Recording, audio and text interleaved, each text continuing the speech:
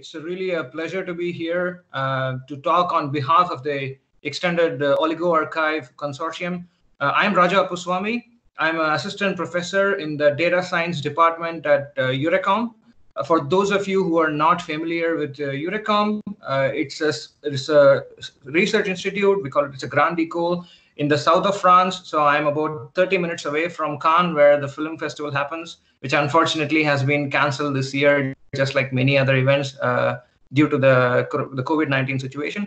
But hopefully in the future, if any of you find the talk inspiring and you are around the region in person, I would be more than happy to have you over at Eurecom and host you at Eurecom. So please don't hesitate to get in touch. Okay, so before I actually start talking about DNA and about why we want to store Postgres on DNA, I sort of want to give you a background context to this whole problem. Why did we start looking at this problem?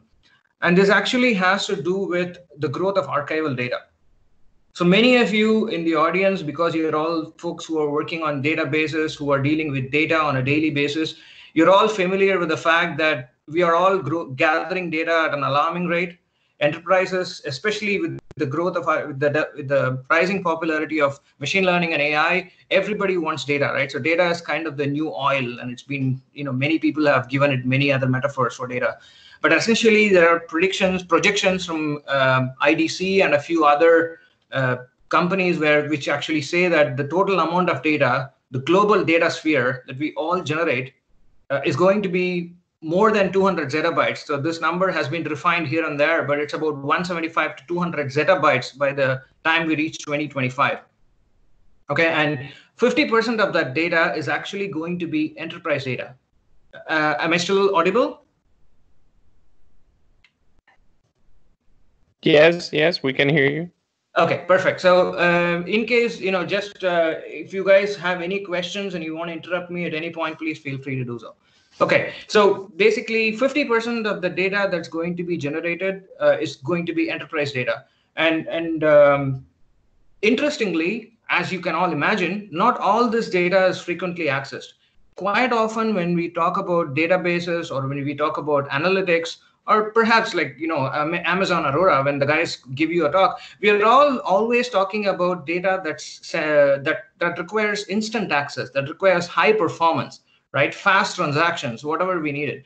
We never tend to think about data that's not accessed that much. And what's perhaps surprising is the fact that 80% of the data that enterprises are generating is actually cold, meaning it's actually infrequently accessed or it's rarely accessed. Okay, so only 20% of your data is accessed routinely, daily, on a regular basis. And this cold data is the one that's actually increasing rapidly. So recent studies from Horizon put it at around a 60% cumulative annual growth rate. So year over year, this cold data is actually increasing at a rapid pace, right? If you look at the traditional storage hierarchy that we have used over the last 2-3 decades, it sort of looks something like this, right? So on the x-axis, you have the access latency of various devices. On the y-axis, you have the cost of various devices. And today, if you go to enterprises, typically we use a 3-tier storage hierarchy. So we have the performance tier, the capacity tier, and the archival tier. In the performance tier, we actually have devices like DRAM and SSDs, which are based on NAND flash today, which is very, very popular. Now, these devices are the ones that are typically used for storing high performance data for which you need fast and real-time access, right? And as you might expect, these devices, the latency of these devices is in the nanosecond or microsecond range. So they are very, very quick. In the capacity tier, the device that dominates the capacity tier is the venerable hard disk drive. For over 30, 40 years, we have had hard disk drives. We have had phenomenal improvements in the density of hard disk drives. And today you can easily get a hard disk drive which can store about 1 to 10 terabytes of data, right? So the capacity tier where you have data that's accessed relatively frequently, but you don't need high performance access to the data. That's the tier that's dominated by hard disk drive. And the access latency here is in the millisecond range. Then finally, you have your archival tier, which is data that you're going to store away, you're going to move away. You're not going to look at it very frequently at all. It's rarely accessed. And there, the dominating device is going to be tape. Now, when I say tape, many people find it surprising, perhaps not this audience, but a lot of people find it surprising that tape is still one of the leading storage devices out there.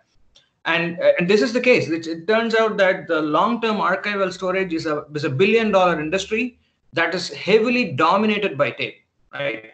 And if you look at the access latencies of tape, it's usually in the minutes range, right? So if you want to get data back from tape, the first time to accessing the first byte of data from tape is usually a few minutes before you can get it back. So today, the takeaway point here that I want you to take away from the slide is that what we are interested in for today's talk is not the high performance data. Okay, so we are going to look at the other side of the spectrum, which is the cold data that's growing extremely fast. And today, if you want to store cold data, the cheapest way of storing cold data, without any doubt, is tape. And this is also the reason why most archives, whether it's scientific archives, whether it's enterprise archives, if there is a talk about archival, usually tape is involved in the story one way or the other. So tape is great, right? So why am I talking about tape here so much? Tape, over the last few years, we have actually started seeing problems emerging with tape. Now, in order to see the problems, we need to look at a few other trends, okay? So the first trend is, given that a large amount of data is cold, and given that cold data is increasing, an obvious question to ask is, if I want to keep this cold data for a long time, what's the time frame that I'm looking at, right? So do I want to store it for 1 year? Do I want to store it for 10 years? What's the time frame? So the SNIA, or the Storage and Networking Industry Association, it's an organization of companies and of research institutes and various other academic institutes also, that they did a study about the lifetime of data, or about the long-term data requirements of enterprises and museums and archives and a whole bunch of other institutes. And what they actually found, what's shown in the pie chart here, is the distribution of what percentage of participants in this survey, what's the time frame that they needed to keep the data for, right? For instance, if you look at a part of the pie chart which says 7 to 10 years, about 20% of the participants said they need to keep data for that particular time frame, right? So the key takeaway from this, again, if you note here, is that about more than 60% of the participants in this study actually said they need to store data longer than 20 years.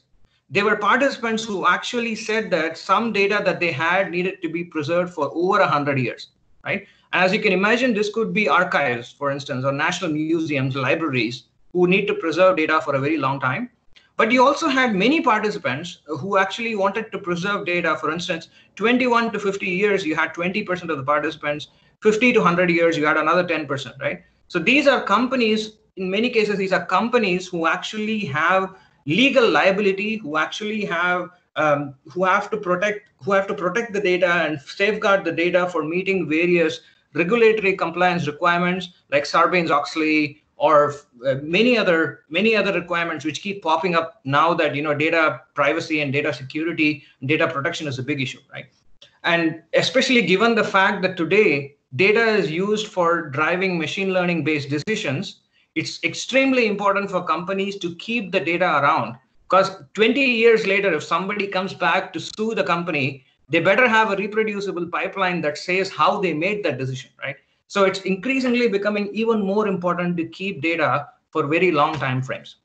So the first problem here, as soon as we start talking about keeping data longer than 20 years, we hit the first problem with tape, which is the fact that tape is actually built for a lifetime of about 10 to 20 years, not longer than that, okay? And the situation for other devices like hard disks or solid state storage is even worse. So these devices, the lifetime of these devices rarely exceeds 10 years. It's not that these devices are not capable of lasting longer. It's just that these device manufacturers have no incentive to manufacture devices that can last long. So it's similar to the story where the typical story is that they know that most people are going to replace their disk drives within the next 5 years or so, or within the next 7 years or so, as a part of their routine refresh.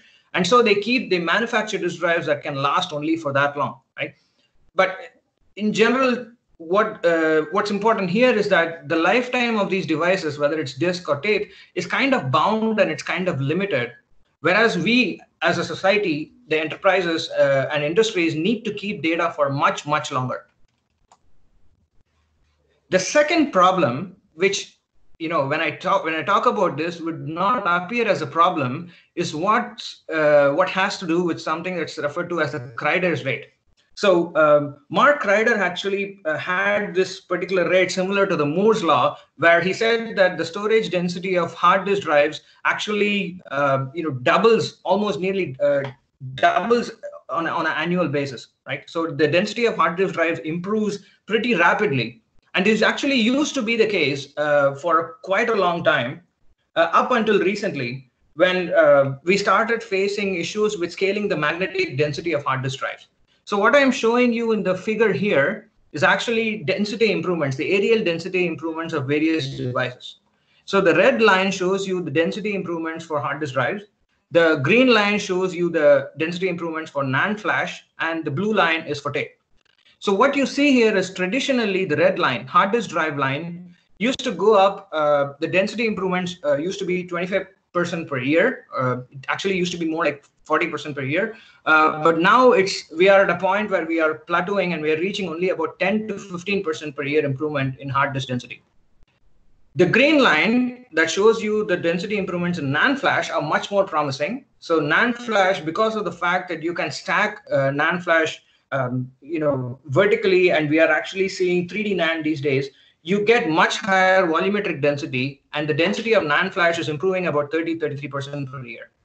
And if you look at the tape drives, and if you average out the density improvements, you also see the tape is improving at around 30% per year density. So you might think that this is good news, right? So we have storage devices, particularly tape here, which is improving at 30% per year.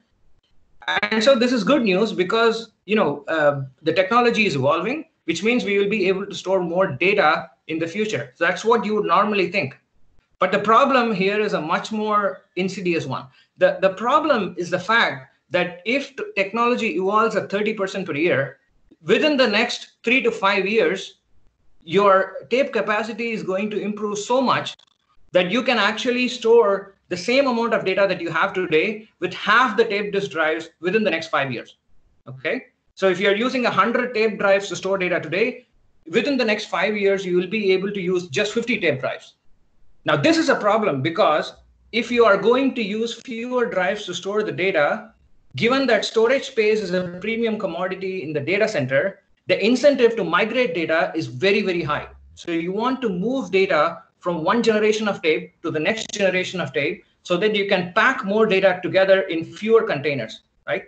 And this, in essence, is the problem. The problem is that this triggers a continuous data migration cycle. When every new generation of tape comes out, the density goes up. You are forced to migrate from the previous generation to the new generation, right? Not because the vendors are forcing you, but because you know that it's going to be cheaper to store fewer hard disk drives now, or fewer tape drives now, right? So what's going to happen is very quickly, the cost of storing data is going to be dominated by the cost of migrating data from one generation of tape to the next, okay? And this problem has already hit the Hollywood. So a couple of years ago, there was this very interesting article by Marty Perlmutter, where he talks about how Hollywood archivists are actually having problems archiving a lot of movies on tape drives. So once again, the core issue there was the fact that nowadays we are shooting movies at very, very high. We are shooting 4K movies. We are actually shooting movies at a 200:1 rate, meaning we are shooting way more than what we actually keep finally in the movie. So editors clip out a lot of stuff, right? And for posterity, if we want to keep all of these videos, if we want to keep everything that we shoot, the amount of storage capacity that you need per movie is absolutely staggering. The problem starts when you need to preserve these movies over the next 50 years, 100 years. God forbid, if someone 50 years later is not going to be able to watch a favorite Pixar movie from today, right? That's simply unacceptable. So the problem is you want to keep these movies We are shooting movies at better definition, better quality, and you want to keep these movies. And the only way to do this today, the cheapest way to do this today, is to use tape drives for storing all the movies and periodically migrate from one generation of tape to the next generation. And this migration, if you look at it from a terabyte or a petabyte point of view, is an extremely expensive endeavor. And Hollywood archives have very, very limited resource budget, right, which they have to use for preserving these movies. And all of this budget is basically being used in this migration process, or a majority of it is being used, right? There is also the associated problem that when you go from one generation of tape to another generation, the technology that's used for reading the tape itself, right? LTO keeps compatibility only up to 2 or 3 generations, backwards compatibility, which means that if you have an LTO tape today and you want to access it 15 years later using the latest tape reading technology, chances are very likely you're not going to be able to do. Okay, this was another reason, another motivating factor for Hollywood archives and for archives in general to migrate the data from one generation of tape to the next. So the article actually says, reads to just read an excerpt from the article. It says that there is going to be a large dead period from late 90s to 2020, where a lot of media that's actually generated is going to be lost. So a lot of independent movies that are produced are not going to be archived at all, right? And what we are predicting, putting all of this together, the fact that you are storing more data, the fact that most of your data is cold data is growing at an alarming rate. You need to preserve this cold data for various legal implications or for various regulatory compliance requirements. And the only way to do this today is on tape. If you put all of this together, it's very, very obvious that enterprises and databases are actually going along the same trajectory. They are going to reach the same path which Hollywood archives have already reached today. So in the near future, we are going to face a problem. We are going to face the question, what should I archive and what should I not archive, right? And that's going to become a major problem in enterprises if it is already not a problem. So this problem, this obsolescence problem, is what made us actually think about the fact that we need something different. We need a new media technology, something that will help us solve this problem, take a first step towards solving this problem. And DNA, it has a long legacy. Several years ago, people have actually talked about using DNA as a digital storage medium. Now, a very quick biology 101 for those of you who don't know about DNA. DNA is a macromolecule. I'm talking about pretty much the same DNA that is responsible, that carries the genetic code inside the human body. So this is a macromolecule that's composed of 4 submolecules. These are called nucleotides. You have adenine, cytosine, guanine, and thymine. These are the 4 nucleotides. And these nucleotides are actually strung up with each other to form a longer chain of nucleotides that's referred to as an oligo. A short sequence of nucleotides is an oligo, and a DNA is nothing but a longer stretch of these nucleotides, right? Now, the naturally occurring DNA in human body is a double-stranded DNA. You have 2 strands of nucleotides, but in practice, when we talk about digital storage, most of the time we are actually talking about single-stranded DNA, just one strand of these nucleotides.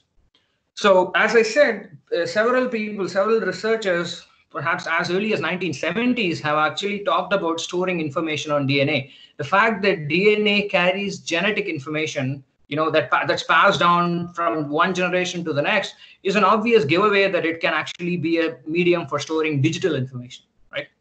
So the general cycle goes something like this. You take binary data, which I have represented in the middle on top. You take data from any file, take the binary data, then you run it through an encoding procedure that's responsible for converting the binary data into a sequence of nucleotides. And this sequence is essentially your DNA. Then you synthesize the DNA. So these are strings. So you're converting binary data into these strings. Then you synthesize it actually. So synthesis is actually a biochemical reaction where you are synthesizing this DNA, as the name implies.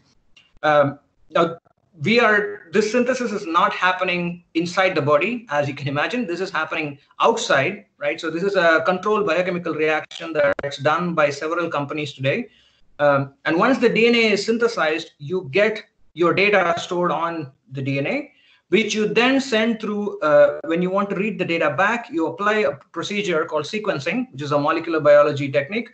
This is the standard procedure used for reading a human's DNA. It's exactly the same procedure we use for reading synthetic DNA, which stores digital data.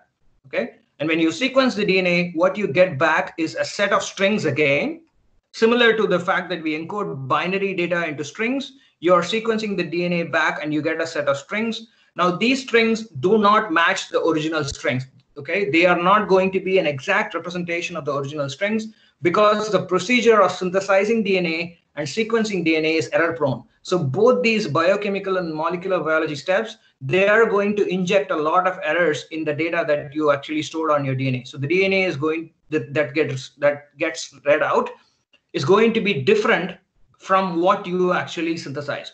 Okay, and it's your job, it's the decoder's job to then figure out from this jumble of strings that you get to figure out what the original set of strings is, and from the original strings to go back to the original data. So this is kind of I've given you an overview of how the data moves from being binary into being a DNA form back into the binary form. So these are the steps that are actually involved. So this is your biology 101 and what you need to know about storing data on DNA, right? And this has been proposed long back, about storing data on DNA, and quite a few people have actually proposed several schemes for encoding data on DNA and for decoding data on DNA. Before we look at the specific way in which we actually encode data, or specific way of how do you go about doing this encoding or decoding, we need to now ask the question, why DNA at all, right? So why are we talking about DNA? There are several advantages in using DNA as a digital storage media. The first thing is that it's incredibly dense. Okay, so the figure here is taken from the Semiconductor and Synthetic Biology Consortium's roadmap, and what it shows is the density, the volumetric information density of various storage devices that we have available today, the ones that I talked about a few minutes ago, and DNA. And potentially, this is the theoretical density that's you can potentially achieve with DNA, right? So you're looking at upwards of an exabyte per cubic millimeter when you store data on DNA, and it's about 7 to 8 orders of magnitude more dense than any storage media that we have available today. So this is the very first reason why we want to look at DNA, because it's an incredibly dense three-dimensional storage medium that's way more dense than anything we have available today. And it will remain for a very, very long time in the future. The second reason is that DNA is extremely durable. So some of you might be aware that there was a recent experiment from Professor George Church at Harvard and his team, where they tried to actually essentially bring back the woolly mammoth to life. So woolly mammoth is an extinct species that the last remains of which was found in Siberia, if I'm not wrong, in the permafrost fossils about 5,000 years ago. So there were researchers who actually physically went, extracted the fossils, extracted a bit of DNA from the fossils, and they tried to use gene editing technology with elephants to see if they could bring back the woolly mammoth, back to life, right? Now, the point of the story to take away from here is, even in such harsh environments where the DNA is absolutely not protected whatsoever in a fossil, right? And there's no special protection mechanisms. The researchers were able to uncover some bits and pieces. Now, it's important to note that if we protect the DNA, when I say protect, I mean if DNA is stored in proper environmental conditions, it has the potential to last for several thousands of years very easily. We are working in collaboration with a company here, Imagine, which manufactures DNA shells, which are these tiny stainless steel containers which have a sealed vacuumed glass container inside the stainless steel containers. And when you store the DNA in these containers in room temperature, you can store the sealed DNA for several thousands of years without any problem. So you don't even need any special climatic conditions for storing DNA. So it's incredibly durable as a storage medium. The third, and perhaps one of the most intriguing aspects, one of the most interesting aspects, is the fact that DNA's density is fixed, right? The biological density of these nucleotides that we are talking about is completely fixed by nature. We are not going to change it. Within 3 years or 5 years, we are not going to come up with a new DNA that's going to be 33% more dense than the DNA that we have today. Okay, so the Kreider's rate of DNA in theory is actually 0, which basically means the DNA completely obviates the need for any kind of migration. So these are some of the main reasons why we want to focus on using DNA as a digital storage medium. There are a few other reasons, things, for instance, that has to do with you could compare, the ability to store data using silicon-based technologies versus biological technologies. There are a few other reasons why you might want to go, but centrally, we have many good reasons to investigate DNA as a good storage medium. And given that that's the case, the question that we asked in this project is, how can we use DNA then as an archival media for relational databases, right? Now, the reason to focus on relational databases, if you rethink back to my first slide, is that 50% of data that's generated by 2025 will be enterprise data. And enterprise data has this characteristic feature that a vast majority of it is structured, right? So we have a huge amount of enterprise data sitting in databases, data warehouses, data lakes, however you want to call them. And there is some inherent structure in the data, right, that you can potentially exploit to improve the density of DNA storage or to pull down the cost of synthesizing DNA storage, or for various other purposes, some of which you will see in this talk. So Project OligoArchive is the initiative that we started to investigate using DNA as an archival media for databases, particularly Postgres, you will see later in this talk.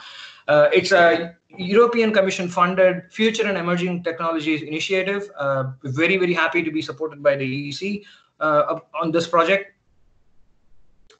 And we are working as a consortium, as a group of 6 partners across 3 countries. And this is truly an interdisciplinary research agenda that's looking across multiple disciplines. Just to give you an idea of the different kinds of topics that kind of come up, right? So we have a group of computer scientists who are working on efficiently encoding data on DNA. So the 4 steps that I told you about, how data goes through, binary data goes through from its digital form into being a DNA, into being synthesized to sequence. So we have computer scientists looking at efficient encoding and decoding algorithms, pulling in concepts from information theory and machine learning.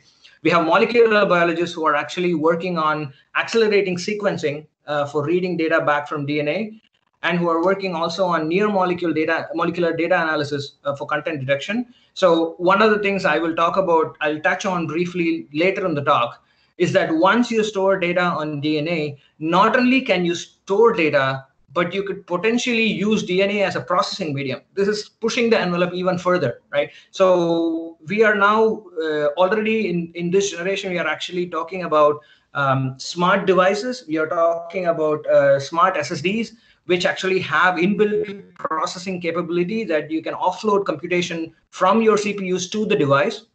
I'm here to tell you that we have actually, we are experimenting with the idea of what we are calling near molecule query processing, where we are pushing computation close to the data so that you can run some selections and projections, for example, on data sitting in the DNA using biochemical reactions, rather than having to pull the data out and run it in the CPU. Okay, so this is one of the aspects of our work. We also have people working in biochemistry. In particular, we have a startup from Ireland, HelixWorks, who is focusing on synthesizing DNA, who's focusing on novel enzymatic techniques for manufacturing, for synthesizing DNA to bring down the cost.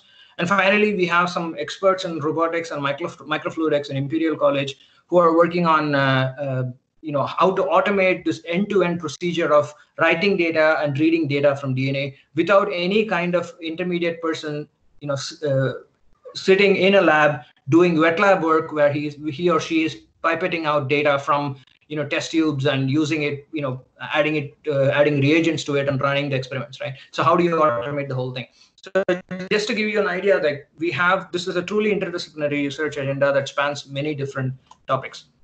So the goal of this project is to actually build a custom storage stack for data archival on DNA. And when I mean a custom stack, we are going to look we want to actually start thinking of DNA as pretty much any other storage device, right? So we want to start thinking of DNA like tape, for instance. If you look at tape, there is starting from the bottom, there is a media layer, which is responsible for actually how the data ultimately gets encoded as those magnetic particles on your tape, for instance, right? So in DNA, we actually want to look at this part as how does the DNA actually get synthesized for writing data, and how does it get sequenced for reading data? So that's the media layer. The next layer, the controller layer, is what I just talked about, which is how do you offload processing to the DNA? What kind of processing can you run on the DNA? What kind of selections, and how do you actually do this? What are the biochemical reactions that you can do it? So that's the controller layer. On top of that, we have the operating system layer. So if you are familiar with tape, you probably know that there is a standard LTO, and there is a file system called linear tape file system, LTFS, that allows you to view tape like a file system, just like any other network attached storage system. And you can drag and drop files from whichever directories you have to a directory that's stored on tape. And the only thing you probably will notice is the latency. Other than that, it provides a nice unified interface to tape. We want a similar interface to DNA storage. We do not want our users to actually have to do anything with either writing strings of nucleotides or doing the procedure of encoding and decoding. None of that should be exposed to the users. Our user in this particular case being Postgres, right? So the Postgres database should be comfortable in working with these kind of abstractions. And these abstractions are also useful because they help you to sort of selectively retrieve some data from the DNA. For instance, if you want to do a point-in-time restore, when you actually want to restore your database to a specific point, you want to selectively retrieve only portions of the database. How would you do that with DNA? So that's the part of the OS layer that we are looking at. Then you have finally the application layer, which is going to be responsible for how do you go from tuples that are stored in a database, how do you go from relations, primary keys, foreign keys, how do you go from the structured data you have in Postgres into a representation on DNA, which is a sequence of nucleotides, right? So that's going to be the application layer. So we're looking at both databases in the context of the project. We are looking at both databases, which is structured data, and unstructured data like images and videos. So today I'll just give you an overview of the database work or the structured work. So I won't touch on the unstructured work. So having talked about the layers in the DNA storage, what we sort of envision, how we sort of envision the whole architecture playing out is shown in this diagram. So what you see on the right is the DNA storage system, which I talked about in the previous slide, right? So the DNA storage system is essentially this black box that you will not see anything that's inside of it.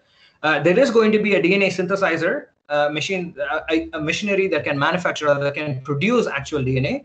There is going to be a PCR thermocycler. We will talk about PCR a little bit later in this slide deck.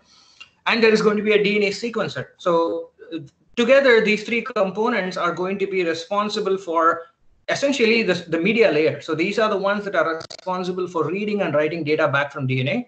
Then inside this machine is going to be a library of DNA pods. So there are going to be several containers that are actually going to store physical DNA. Okay, and outside this unit, outside the DNA storage system, you do not have any kind of interaction with the physical level, right? So you do not communicate with this device in terms of physical DNA or anything. You communicate with it in terms of a familiar get-put interface. Okay, so the idea here is that you have a database here, the Postgres database, that's storing some tables. So here in this case, I'm taking the example of just one table where you have two records. You are going to use two tools, PG-OligoArchive and PG-OligoRestore. So these are very similar to your PG-Dump and PG-Restore. Okay, so which are used for generating an archive or generating a dump of your database, which you can then go ahead and archive. So this tool is different in the sense that it's going to, instead of generating a SQL dump or a binary dump or a directory dump, which are the formats supported by PG dump, it's going to generate essentially a dump, which is a sequence of oligos that need to be synthesized, okay? A sequence of DNA strands that need to be synthesized. So what I'm showing you here is there are two records in this table, and each record will actually get mapped to one of the DNA strands. So just to give you an example, right? And once you have the DNA string here, these strings will be sent to the DNA storage subsystem with the put command, and the storage system will synthesize, actually make the DNA corresponding to these strings and store them in the library. At a later time, when you need the data back, you're going to do a get on the DNA, to the DNA storage subsystem. And the DNA subsystem is then going to read the data back from the DNA and return back a set of strings once again. It's very similar to what we saw in the beginning, but now I am putting it in context with our DNA storage device and the database. Okay, so it's up to PG Oligo Restore. So while traditional PG Restore gets this nice, beautiful SQL dump or nice, beautiful binary dump, which is completely error-free, you don't have to worry about it. What we get in PG Oligo Restore is a collection of strings that some way represent your original data. So the PG Oligo Restore now has to use whatever technique it uses for decoding this data and bringing back the original strings, and then loading that, converting that back into the database and loading it into the database. So this is the overall architecture that we are sort of envisioning. Okay.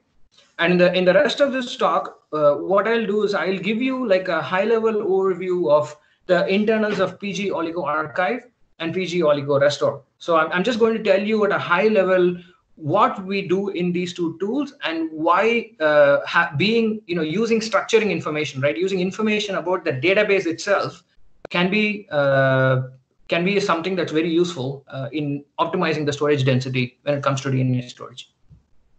Okay. So let's start talking about the PG OligoArchive.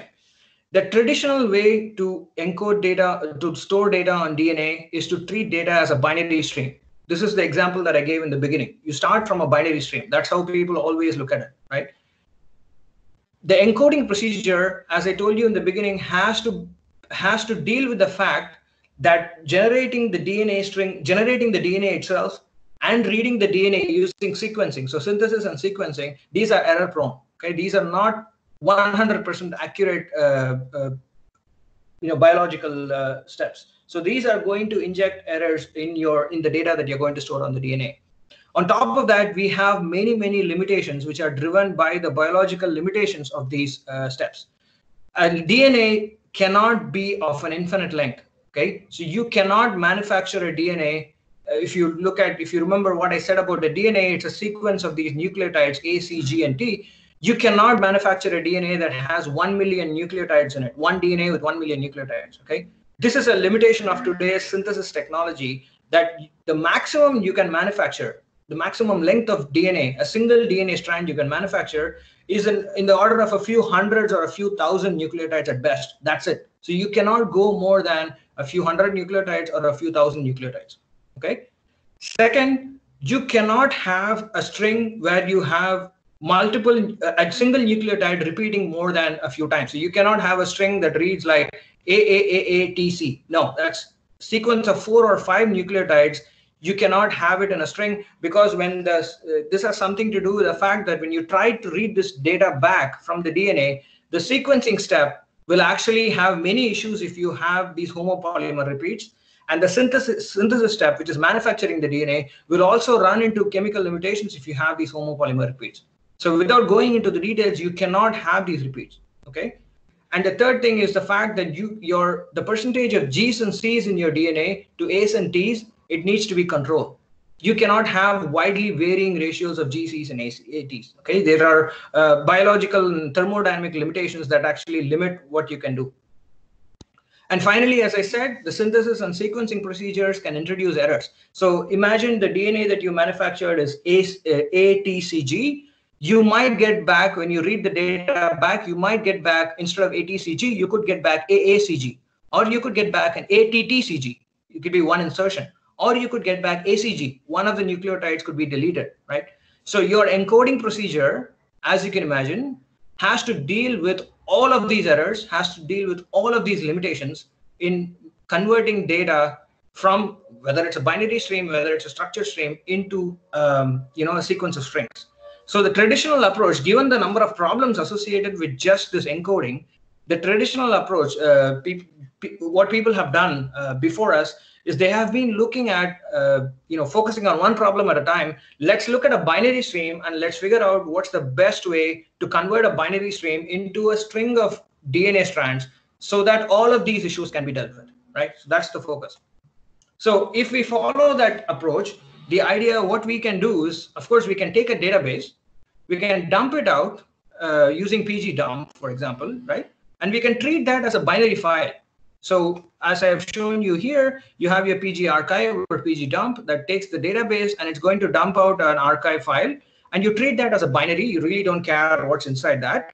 Then you feed it in through an encoder that other people have built for dealing with binary streams. Okay, and this encoder is going to spit out a bunch of DNA strands, and these DNA strands are actually they are encoded in such a way that there is error correcting information built into the strands. There are the algorithms they use make sure that homopolymer repeats don't happen. The GC content is fine. The DNA strands are limited in length to a particular, to 150 or 250 or 350 nucleotides. So that's controllable. So the encoder deals with all of this. So this is what, this is the encoder's job to make sure that all of these restrictions are held. And you have these DNA strands, which you can then send to a company out for synthesizing. Okay, so a company can manufacture these DNA strands and you get back the actual DNA. So this is the traditional step. Now, very quickly, the very first problem comes up. The problem is, as I told you, and as it's evident from this example, a single database file, a binary file, is going to be broken up across multiple DNA strands. This is because each DNA strand is only going to be, let's say, 100 nucleotides long, right? And if you look at the information density of DNA, I told you that there are 4 nucleotides in each position, right? You can have an A, C, T, or a G. This means this is a quaternary code, and a quaternary code at best can actually store 2 bits per nucleotide. So you can actually say 0, 0 is an A, 0, 1 is a T, 1, 0 is a C, and 1, 1 is a G. So you can store 2 bits per nucleotide. So that's the density that you can actually store at best, right? Because of the fact that you have only 100 nucleotides in one strand, you're looking at about 200 bits per strand. 200 bits per strand means that if you actually have a 1 kilobyte database, you need 5 strands for storing it, right? Or a 1 megabyte database, you need 5,000 strands, or a 1 gigabyte database, 5 million strands. So you're looking at storing a single gigabyte database across millions of DNA strands. Now here comes the problem. The DNA strands are not they have no kind of addressing. When you write data to a file, when a database writes data to a file, you use a nice offset that's provided by your OS. You can actually say, I want to read from offset 100. I want to read from offset 200. DNA does not provide you offsets. Okay, so it's up to you to actually index the data in your DNA. And the way you do that is you actually add a unique offset to each DNA strand. So now each DNA strand is not only going to store the data, but it's going to store an offset. And the length of this offset obviously is going to be dictated by the number of DNA strands that you are going to generate, right?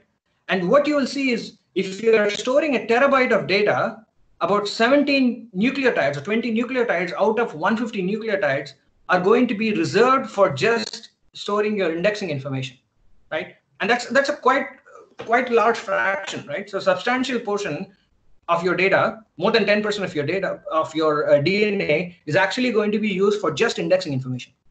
The associated problem, which other people didn't look at because they didn't focus on databases, which we did, is that you cannot do near molecule data processing. And this, we'll come back to this in a later slide.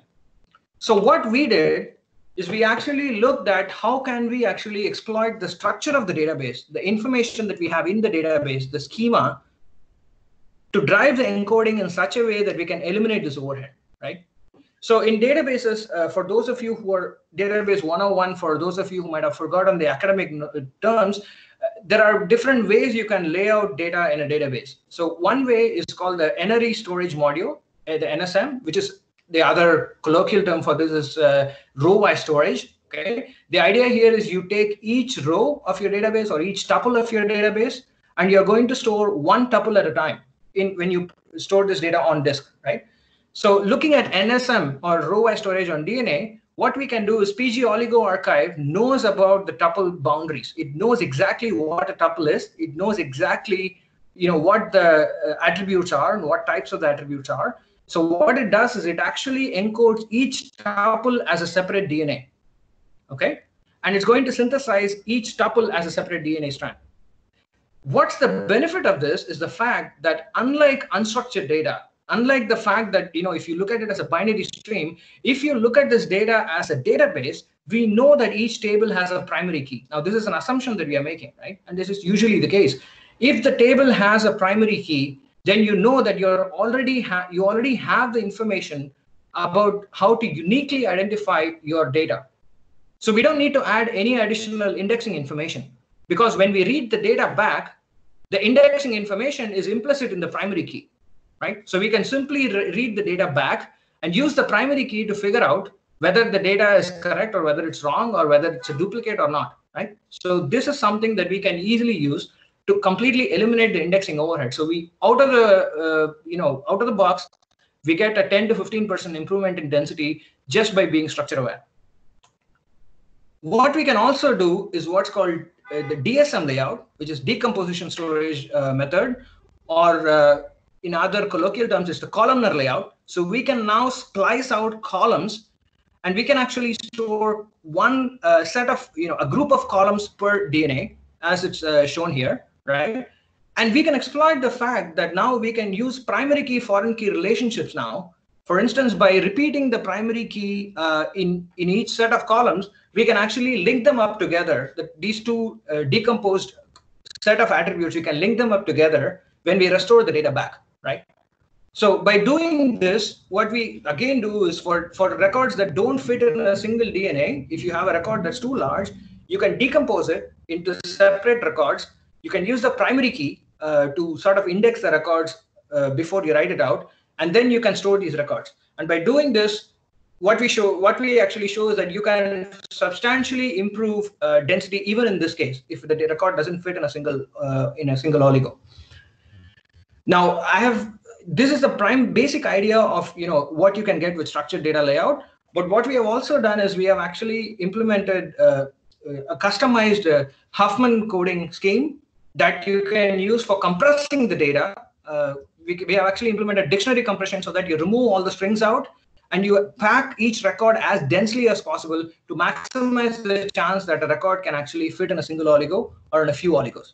Okay, and PG OligoArchive, the tool that we built, automatically does all of this for you. It figures out whether you should use NSM, whether you should use DSM, how should you compress the data. It deals with all of this, and it provides structure-aware encoding of data. So that was PG OligoArchive. Now let's look at the restoration part, PG Oligo Restore. The typical path for restoring data from DNA is shown here. So you have your DNA strands on the left. Then you first go through the sequencing procedure, which I described is the standard procedure that's used for reading data back from any DNA, including the human DNA. Output of the sequencing is actually a set of strings, right? Those strings are fed to the clustering and reassembly step, where the idea is that you do not know what the original set of strings were. You have to discover it from what you got from the sequencer. So you cluster the strings and you reassemble the strings so that you get back your original set of strings. And then you decode the strings to get back the original binary string. So this is what people normally do when you actually look at data as a binary stream. You do not assume any kind of structure, right? Now, this clustering and reassembly step is a very, very time-consuming step. Just to give you an idea, modern sequencers can produce, they are capable of sequencing at very, very high depths. What I mean is each DNA strand can be read multiple times, 50 times, or even 100 times, right? And when you get that, if you take 1 million DNA strands or 1 billion DNA strands potentially, and you multiply that by 100 sequencing depth, you are looking at about 50 billion strings that you now have to cluster to discover the original set of strings. This is a massively computationally intensive problem, right? Because comparing strings, the algorithms that are used for comparing strings use some kind of a distance metric, like the edit distance. If for those of you who are not aware, this is a slight bit of, I'm taking an aside here, but the algorithms themselves rely on certain computations based on dynamic programming, which has very bad complexity. The worst case time complexity of these algorithms is very high. It's n squared in many cases, and so this is not scalable at the set of strings, right? What we can do and what we do is actually the fact that once again, PG Oligo Restore is trying to restore data back into a database. So we are not trying to restore binary data, which means we actually know that the data that we are going to generate has a specific structure. So what we are going to do is we are going to flip the clustering and reassembly and decoding, or rather we are going to merge it. So our procedure looks like this. We have original DNA, we feed it through sequencing, we get the set of strings back, and now instead of clustering, what we can do is we can kick off decoding, okay? And when we decode, I told you that these strings have duplicates, these strings have errors, right, in the original data. The decoding is going to produce a set of tuples now. And now we know exactly what the structure of the tuple is, right? So we know that a tuple is supposed to have an integer followed by a float, followed by a date, followed by a string. And we can use the structure to very quickly remove all the tuples that do not match the structure and keep only the tuples that match the structure. And we can apply data cleaning algorithms that are very, very popular in the database community. We have had 3 decades of research on how do you clean a database which has errors. We can use data cleaning algorithms which are very scalable to recover back the original data. So we are, once again, we are using the schema information and the structure information to restore data back from the DNA. So we put all of this together, and what we actually did is we ran a simple experiment. We loaded a TPCH database into PostgreSQL. So TPCH is the industry standard data warehousing benchmark. We loaded it into Postgres, and the data size, the scale factor that we use is 10 to the minus 5. The size of the database is 12 kilobytes. I need to say that this was a sample experiment, and as you can imagine, the reason why we stuck to such small sizes was because it's incredibly expensive to synthesize DNA today. And this experiment was done before we started the project, so we didn't have funding yet. So we were limited to 12 kilobytes of data, and this was 36 records across 8 tables. Okay, so we used PG OligoArchive to generate the set of strings. Then we forwarded the strings to Twist Bioscience, who synthesized the DNA for us. So we generated about 400 DNA strands, single-stranded DNA oligos, and each of which was 150 nucleotides long. Then we sequenced this DNA back with Illumina's NextSeq sequencing technology at very deep coverage. And PG Oligo Restore then performed automated restoration of the database. And we made sure we verified the end-to-end procedure of going from the relational database through the DNA back to the relational database. The entire cycle worked, and we showed that it's actually possible to archive data to a relational database. So, from a relational database to DNA, I'm sorry. So, having talked about storing data on DNA, I'm now going to the last few slides. I want to give you an overview of our work on near molecule query processing. So as I told you, once you store data on DNA, it also becomes possible to run some computations that you traditionally run on a PC or on a server. It now becomes possible to run these in silico computations that you run on a silicon-based hardware, translate them into an in vitro computation that's done using a set of biochemical reactions or molecular biology, using molecular biology techniques directly over data stored in DNA. Okay, so let's take a look at 2 of these reactions that we showed that we could do, and how we could offload some typical database operations into in vitro operations. The first one is, if you look at database selection, a select query, right? So once again, you need to know the molecular biology 101. The technique that we use here is called polymerase chain reaction. Polymerase is an enzyme that's actually used for stitching up DNA. So if you give the polymerase enzyme a single strand of DNA, and you throw in polymerase and you throw in some free nucleotides, the polymerase will actually generate the complementary strand of DNA for you. Okay, so what polymerase chain reaction can do is it can amplify your DNA. It can generate multiple copies of a single DNA strand or an oligo, multiple copies of it very, very quickly. So within a few reactions, the number of copies grows exponentially. What you need to know for running an effective PCR is you need to know the starting and ending sequences. So these are typically referred to as primers in molecular biology. So basically, if you know the start and ending sequences, you can tell the polymerase enzyme that go and look at a DNA strand, an oligo that has these sequences, and go and amplify it.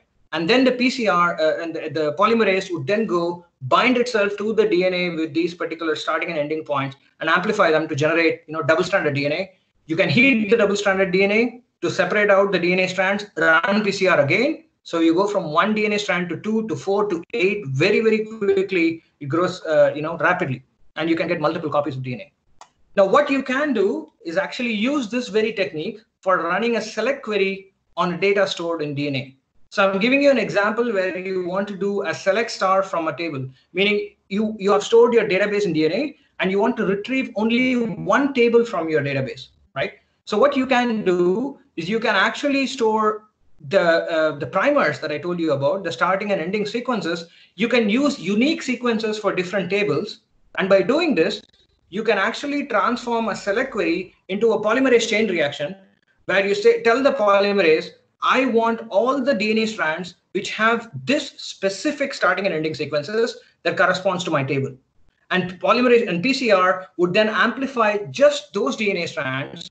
And what would happen is effectively you end up doing a selection in vitro directly on data stored in DNA. So you don't have to get all the data out and then filter through the data to do the selection. You can simply do the selection directly in DNA.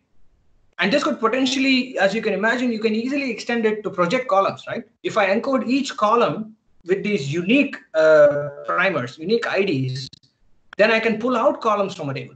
Or if you encode tuples with unique values for a particular attribute, then you can do a select on a specific tuple. Although that gets a bit more complicated from a scalability point of view, because it depends on how many sets of values you have and how many primers you can generate. Okay, but without going into details, the idea is you can transform a selection that runs on your CPU into a PCR reaction that actually runs directly over DNA. So how about a join? Turns out you can also do something like this with joins. So the molecular biology 101 that you need to know here is about the complementarity of the matching base pairs. So in naturally occurring DNA, in the double-stranded DNA, for those of you who remember your biology, the two strands are actually made up of complementary nucleotides, right? So together, these are called base pairs. So an A nucleotide on one strand, which is attached to your sugar phosphate backbone, actually binds to the T nucleotide on the other strand, and a G on one strand binds to the C on the other strand. So the idea of using this complementarity comes from this technique called annealing, where if you take two DNA strands which have complementary end sequences, end points, as it's shown here in the first figure, and if you bring them together with the right conditions and with the right enzymes, you can actually stitch the two DNA strands together, okay, to convert these two DNA strands into a single DNA strand. So this process is called annealing, and it's kind of effectively attaching these two DNA strands together, or two oligos together to produce a single oligo, right? So the only requirement is that there should be an overhang on either ends of the oligo which have these kind of complementary matching nucleotides or matching base pairs that you can bring them together and you can anneal them. So how do we do this use this for a join? Turns out it's fairly, as you would expect, it's actually fairly a straightforward mapping again, right? So as before, we store the data in DNA form. So you have on either ends, you have these unique IDs or unique primers as before. But instead of generating one DNA strand, what we make sure is we make sure that the additional DNA strand that we want to join. So if you have one table A and table B that you want to join, you make sure that the complementary tuples that need to be joined, they actually use complementary nucleotides for these particular endpoints. So what the figure shows here nicely is the fact that the first oligo shown on the top could be a tuple from one table. The second oligo shown on the top is a tuple from another table. Now these two tuples are linked by a foreign key primary key relationship, and this relationship, for instance, is actually exemplified. You can clearly see that in the DNA, we represent this relationship by using these complementary sequences, right? So on one tuple, you have ATT, on the other tuple, you have TAA. this creates a nice overhang. And when you bring these two tuples together, and when you actually use the right set of, under the right conditions, under the right, with the right enzymes, these two tuples will come together, they will anneal to each other. And you can then use PCR to amplify just, these anneal tuples based on the first and the last IDs, and you can extract the data out. So this is how you could actually do a join. Now, as before, we actually did a simple experiment to actually show that join works. We took two tables, so the data stored in the DNA. We took a table, part table and a part sub table from TPCH. We took two records from these tables, and we encoded them in such a way that they had these complementary overhangs. And we actually then did a join by doing this annealing experiment. And what's shown here is a small figure from gel electrophoresis. This is it's a technique for confirming, for checking the length of DNA strand that gets generated. And without going into details, what you need to understand, what the figure is showing you is the fact that the join actually did happen, and we can actually see that the newly generated oligo, the newly generated DNA, is a fused one, which takes one DNA from the first table, one DNA from the second table, and it anneals them together. Okay, so that's kind of the experiment that we did to show that both selection and joins and projections are actually possible in DNA. So after this long talk, just to summarize, all contemporary media types suffer from obsolescence. So this is a problem that's affecting the Hollywood archives, and it's affecting many other archives right now. And all media types have limited durability, limited lifetime, and they have a very high cridage rate, meaning there will always be a need to migrate from one generation to another. DNA provides a fantastic biological alternatives to these media devices. It's very dense and it's very durable. And we also showed that you could potentially use it as a computational substrate, and techniques like PCR, which allow you to create multiple copies exponentially, make it very scalable as a computational substrate. So DNA and DBMS, we think they share a symbiotic relationship. So we think that DNA can act as a zettascale archive that can support near data, near molecule processing. And we can use knowledge about DBMS, the structured knowledge about DBMS, to optimize the read-write path and to sort of drive density improvements in DNA. So that's my talk. And I'll just throw one more thing before I actually tell you. We are working on several exciting topics related to data archival and preservation. Once again, this is in the context of both in the context of the project OligoArchive and in collaboration with my colleague, Dr. Thomas Heines from Imperial College, and a few others here. We are looking at combining different kinds of storage devices like optical storage and DNA for long-term archival. We are looking at database preservation. So how would you rethink emulation and migration for databases if you have DNA as a backend medium? We are also looking at using more conventional projects like using magnetic tape in combination with the cloud. So get in touch with me or get in touch with anybody from the OligoArchive project, and we would be very, very happy to collaborate with you guys on any of these topics, or for proof of concept implementations where you can archive data to DNA or so forth. Thank you very much. And this is the stop codon that actually tells, in biology, if you don't know what a stop codon is, I suggest, you go and look it up. It's a very interesting thought process. It's a very interesting exercise to see the parallels between how we encode data digitally and how biologically, DNA encodes genetic information. Thank you. Oh, thank you very much. I'm still having this wow effect. Those joins on molecular level are totally wow. But if I can ask, we've got some questions in the chat, is it now purely theoretical, or do you have any deployment, so real world deployment? I think I actually lost you a little bit in the middle. So you were asking, just to make sure, you were asking whether the joins or whether this whole thing is purely the computational part. Is it purely theoretical, or do we have real world deployments? No, I'm asking about the storage part. Do you have any real deployments, or it's in the phase where it's purely theoretical? Yes, so we don't have any real deployments at this point. Part of the reason, of course, is because this is very nascent technology, and there are many kinks to be worked out in DNA storage. Particularly, one of the biggest things is the fact that synthesizing or manufacturing DNA is extremely expensive today. So while this research is sort of trying to sort of pave the way, let's say 5 or 10 years down the line, so that when synthesis becomes cheaper, we are already ready for migrating our existing infrastructure over to DNA, right? Okay, that was my second question about the cost, actually. So like probably you have like answered me. So I think like it's in millions or more like in thousands. Yes, it's I mean, just to put it in perspective, I can say like in broad numbers, it's like about 5 orders or 6 orders of magnitude more expensive than tape. So it's Okay. very, very expensive. So just synthesizing the few kilobytes of data, it actually cost us in a few thousands, right? So if you're looking at megabytes, you're going into millions, definitely. Okay. Okay. So like another question actually I was interested in, like because you said that is a single strand, not a double one. So it has any consequences in the durability of this DNA?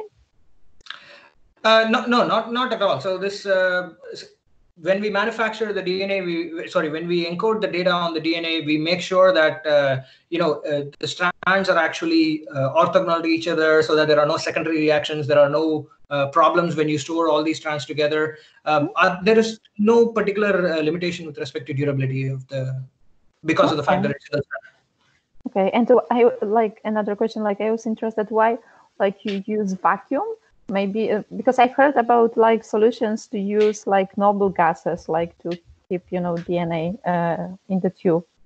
So vacuum Yes, so is better, but actually, yes, you are absolutely right. So I think so there's a couple of different approaches here, but I think the one that I will have to recheck. But you're probably right in the sense that the company that I was talking about, they do use inert gases, I think. So it's not necessarily vacuum. Yes. Okay. That was a good question. Yeah, there is another question in the chat. Have you tested with Vitea fields? No, not particularly. No. So any kind of problematic fields, we actually left it out for the initial implementation. So varchar, for example, is one of those nasty fields which always creates a variable in characters. For example, in the implementation, we had to be very careful in how we actually encode these fields. So what we had is and of course we also did not specifically look at things like, for example, there is an option for you to store a binary blob, and point to it from Postgres. We did not look at binary blobs specifically. So there's a lot of things that we need to still look at. Okay. Okay. Any other questions, guys?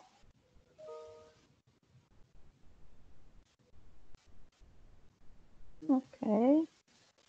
Probably. Okay.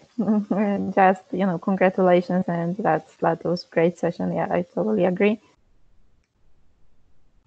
Yeah, so maybe the last one from me, just to not keep you too long.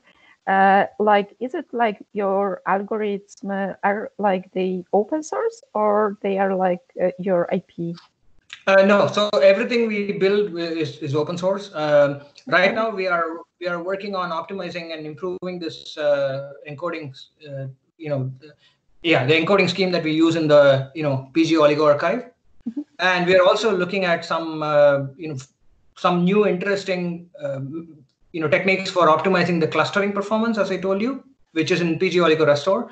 That's the reason why we haven't entirely thrown open everything at this point. But the initial versions of these device tools which we built, they are already out, out in the open. So, and we actually built it based on essentially we followed the very first step that we did was using PG dump.